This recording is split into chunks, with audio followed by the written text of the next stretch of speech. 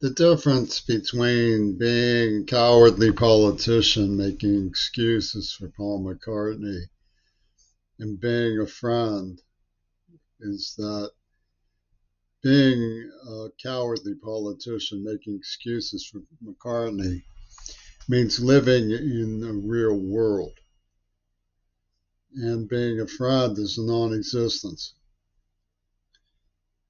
So, because there I have no friends, but the non-existent friend would see the obvious reported accurately and above and beyond anything else in terms of legal enforcement or anything like that.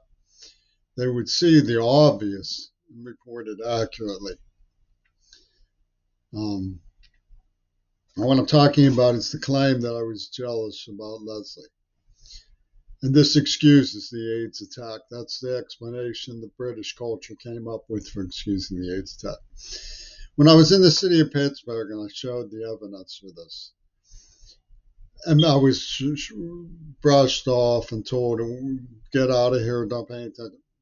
I, I knew to expect that because the people of Pittsburgh are deviant, hostile, liars, face liars, crooked, criminally insane, unjust, incapable of remorse.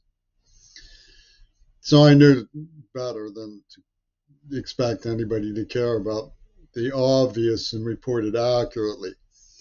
They weren't just making excuses for McCartney. They were making money with Shulman from McCartney.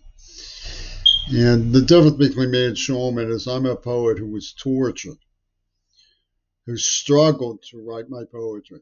Shulman was a thief who was caught red-handed. Oh, there's another difference. Pittsburgh loves Shulman.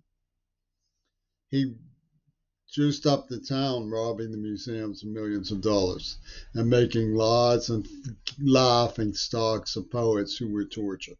A poet who was tortured. So there's Pittsburgh hates me. So there's a couple differences there.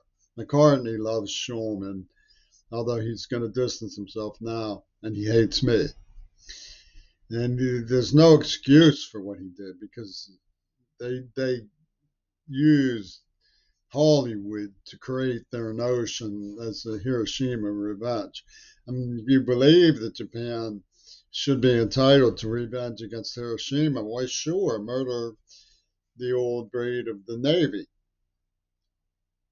You know, and why Bush went along with it is anybody's guess, but he did go along with it. So did Obama.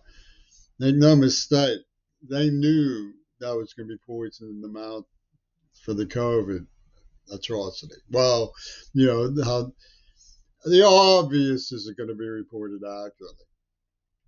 So, but for the silent one, um, the Israelis and the British avenging Suez and Highland Park of Pittsburgh did a note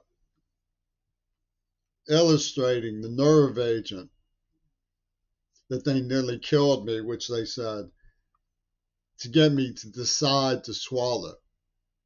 This was all, and they called me a goy and called me a squirrel taking out the IRE. They spelled it SQURL, you know, which meant avenging the black man. But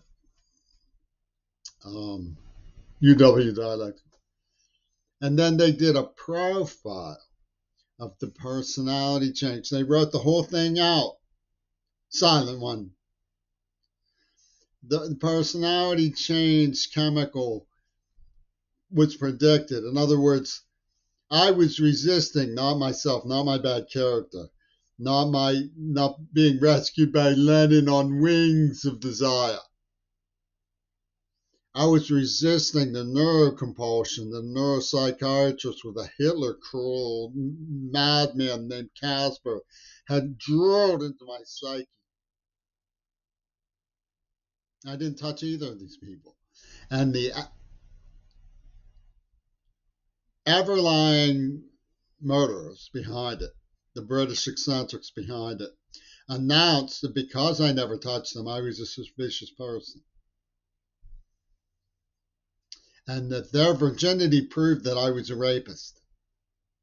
And you let the British get away with that.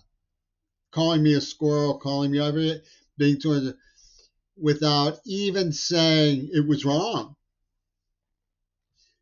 The obvious cannot be assessed accurately. Ha ha! Because that would make you non-existent.